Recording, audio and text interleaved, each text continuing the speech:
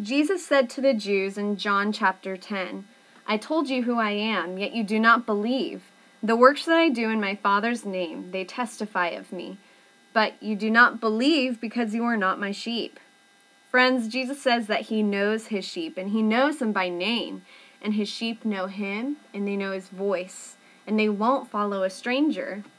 And the only way that you're going to get to know Jesus' voice is through prayer on your knees, humble and repentant in heart. If you aren't hearing from Jesus daily, you may not be saved. So now is the time more than ever to be seeking Jesus and getting to know him for reals. Many Christians are not going to enter heaven on the day of judgment because they did not hear Jesus' voice and they did not get to know him for real. So go and seek Jesus on your knees and get to know him before it's too late. He is coming soon.